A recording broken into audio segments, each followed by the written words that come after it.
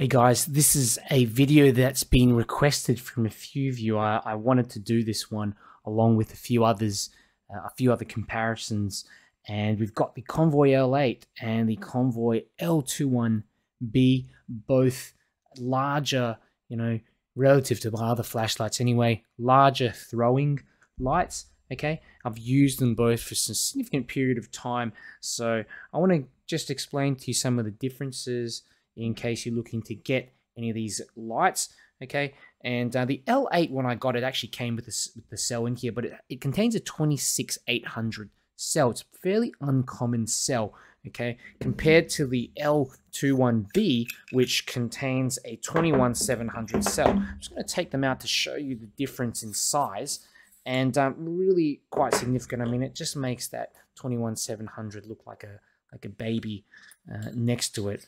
Okay, but it's a unique choice from Convoy to use the 26800 cell, and there's a supplier here in Melbourne, and I've been able to get another spare cell for it, but otherwise they can be a little bit tricky to come by. Okay, but yeah, you can get the cells, both of these cells, with either the flashlights, and they don't come with anything else. I think the L8 comes with the charging cable, but with the L21B, this is pretty much it. I just got that and the battery and a bit of insulation plastic on the inside. Fantastic. As long as the light does what it needs to do, I'm happy. So let's talk a bit about the construction, okay, and the actual design of these lights. And you can see the knurling for both of them are quite different. Okay, you've got more of an aggressive knurling on the L8, and it has SBT 90.2 produces a hell of a lot of heat. So I think this kind of knurling is, these cutouts of knurling is definitely warranted, to increase that surface area, making sure that flashlight doesn't produce too much, doesn't hold too much heat. Whereas the L21B has a more elegant design. There's not any cutouts on the bezel, a little bit down here near the bottom of the pill and the start of the battery. But apart from that, that's pretty much it. Okay, knurling is even a little more subtle here on the side. Also, the big difference is that this button here in the L8 has a separate button, like a side switch, whereas the L21B, you've got that back switch, that tail switch here as well. So really different ways that you're going to be handling both of these lights. I don't think it would make sense to have a tail switch on the L8. It's just going to be too head heavy to use. So looking at the emitters of both of these flashlights, really big difference here. The SBT 90.2 on the right for my L8 just dwarfs that CSL PM1 on the left. Okay, but they both throw very, very far. You've got these smooth reflectors as well, maximizes the throw on both of the lights. There's a retaining ring on the inside near the LED as well, which helps center the flashlight. Okay, both the lights, again, you can sort of unscrew and get into, do whatever you need. Convoy don't use any glue or anything on their flashlights, which is fantastic in case you want to modify them. Now, in terms of performance, you're going to get a lot more lumens out of the L8, probably more than double the lumen output of the L21B. It's just a larger emitter. It produces more light in general, but when we come down to candela rating, which is basically the range of the flashlight, this F1 emitter, the CSL PM1.F1 emitter, it actually outthrows the L8 by 100 plus meters, which is really impressive considering that's a smaller flashlight. But I think it has to do with just the miniaturization of the CSL PM1 emitter. It's very, very small in there, but produces a lot of lumens for its size. Okay, but at the end of the day, you're going to have to decide for yourself which one is best for you. The beam profiles are different as well. The L8's got a much larger hotspot and more spill, whereas this one has a smaller hotspot and not so bright spill. Just, it's pretty bright, but compared to that one, the L8 definitely produces a lot more spill. There's also the question of weight. I mean, a lot heavier, the L8 compared to the L21B. The L8's 583 grams, whereas the L21B is 285 grams. This thing's over half a kilo, so it's quite hefty. So this one here I know is also used as a hunting light. People mount it on their rifles. Overall, if you need a super bright long distance thrower, the L8, I mean, this thing just packs a punch. You can't beat that. Okay, this is more for wow factor and overall performance, L8. But if you're wanting a high candela flashlight that can outthrow the L8, you know, this is a really good option, the L21B with the CSL PM1.F1 host. You can also get it in the white version, but that's not going to throw as far. It's only going to throw 1 kilometer.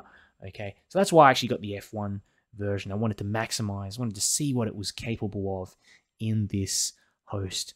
Okay, we'll cut to the beam shots, but before we do, just like to remind you to like the video if you're enjoying it, and if you want to see me make more flashlight reviews, make sure you subscribe. I've got the L21B, the CSL PM1.F1 green LED, and I'm going to put that up against the Convoy L8, which until now has been my strongest LED thrower. Let's have a look at the L8 first. That's on turbo and absolutely breathtaking. Every time I turn this thing on, just lose my mind. I mean, it's just illuminating. Good amount of spill as well, all the way to the end of that oval. Okay, let's turn on the Convoy. Okay, L21B. Okay, and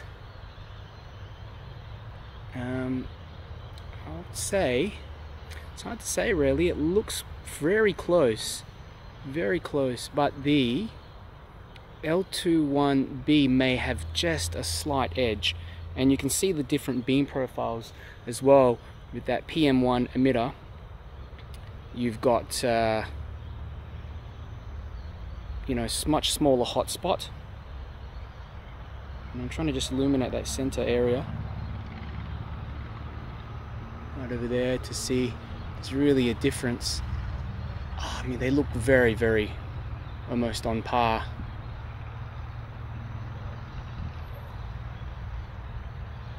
But the L21B does produce less light, and you can tell also in the spill of the beams here on the ground, with the L21B on the right and the L8 on the left. You know, the spill is significantly brighter on the left with the L8. Okay, they're both getting a little warm, but the L8 is significantly warmer than the L21B. Just trying to see if maybe they'll start ramping down. The L8 is still, I mean, it's very much almost on par, but the L21B might be a little bit brighter. It's very hard to tell.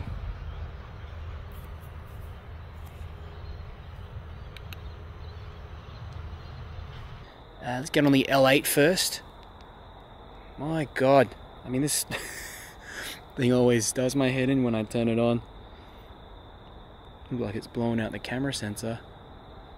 Look at that. It's like it's even getting that building all the way in the back there. I've got to figure out what that is, what building that is. And here on the right, I've got my L21B. Okay, that's actually really handy, both of these lights, because you can see right at the base of those trees at the back. So if you wanted to look, especially just illuminate the base of those trees, it actually covers, yeah, it really cuts through the foliage. Okay,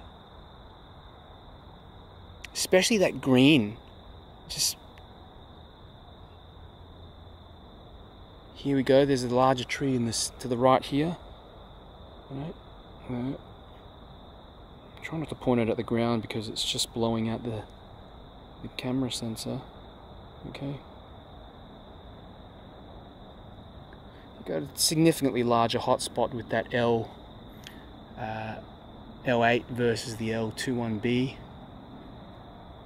terms of the intensity of the hotspot, I mean, there's not a huge... I wouldn't say there's a huge difference. But, yeah, they're definitely still holding their throw. Their range